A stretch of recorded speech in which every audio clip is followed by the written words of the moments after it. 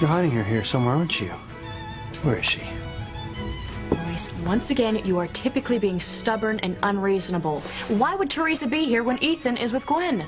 I don't know. All I know is that I saw her. You think you saw her? I saw her. I just want to make sure she's not getting involved with the crane. Heaven forbid. I still think that Theresa's here.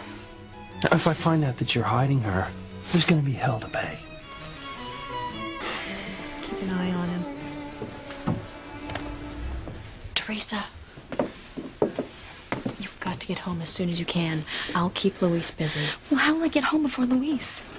Theresa, go to the backstage door. I'll get my driver to pick you up. He'll have you home in no time. Good. Just make sure that she gets home before her brother does. Hello, Charles. This is Ethan.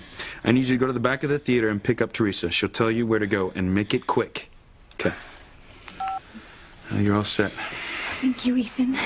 Good night, Gwen. Thank you for not saying anything to Luis. Come on, I'll cover you. Okay.